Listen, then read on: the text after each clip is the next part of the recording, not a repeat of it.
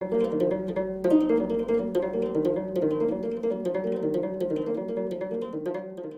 is very important that your first assessments of children are done carefully. You should take your time to do all the necessary steps during admission and keep appropriate records to enable smooth subsequent follow-up. Mid-upper arm circumference and edema detection are the most appropriate techniques to be used to detect severe acute malnutrition in a health post context. Weight is used to follow the progress of the admitted child and decide when to discharge him or her. Bilateral edema is a sign of severe malnutrition. Children with edema need to be in therapeutic feeding programs immediately.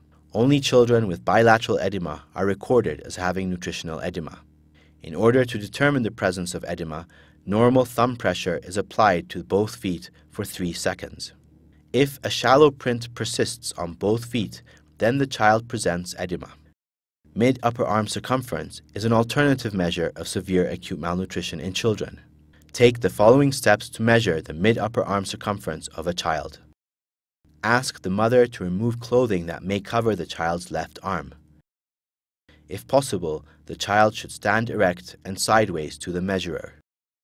Estimate the midpoint of the left upper arm, straighten the child's arm, and wrap the tape around the arm at the midpoint. Make sure the numbers are right side up. Make sure the tape is flat around the skin. Inspect the tension of the tape on the child's arm. Make sure the tape has the proper tension and is not too tight or too loose. When the tape is in the correct position on the arm with correct tension, read and call out the measurement to the nearest 0.1 centimeter.